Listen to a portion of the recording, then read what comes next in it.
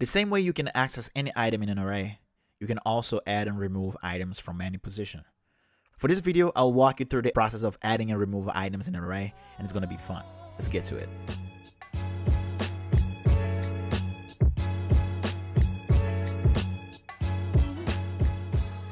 I already showed you how to access an item in a couple of videos back. We can use the same syntax to set the value at that index as an assignment.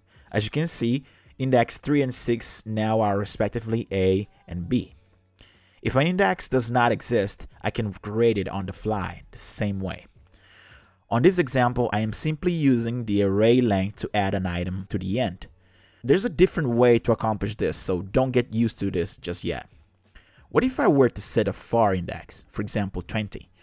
As you can see, JavaScript will create empty slots until that index and then set that index to the value as specified. We can verify this by checking the length, and indeed the array is larger, just has a lot of empty slots. Weirdly, if I iterate over this array, all indexes with no values gets ignored. I will talk about this in a different video, but for now, be aware of this behavior. About adding items to the end of an array, there is a push method which allows us to do just that. By calling push and passing one item or comma separated items, they will be added in the order you set them. If you want to add items at the beginning of an array though, you can use the unshift method, and it also takes one or comma separated items. Both push and unshift will return the new length of the array if successful. I can also accomplish the same effect with the spread operator by reassigning the array to a new array and then spread the array inside, putting the new item at the beginning or at the end.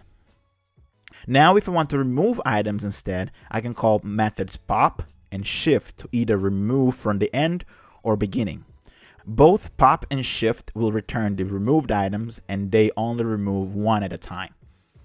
Now, to move away from the edges, what if I want to remove an item at index 2 or 4 or middle? For that, we use the array built-in method splice. Splice takes a few parameters, so pay attention closely. The first parameter is where to start.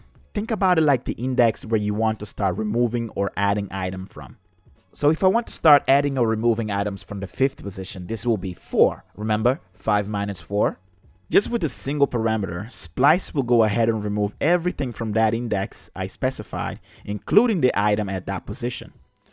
We can change that by specifying the second parameter, which is how many items we want to remove.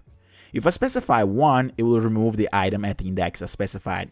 After the second parameter, I can comma separate all the items I want to add. So if I just want to add items, I set the second parameter to be 0 and start adding items at the position I specified as first parameter. So Splice lets us remove or add both in one single function call. Pretty dope if you ask me. There you have it, a quick walkthrough on adding and removing items anywhere in an array.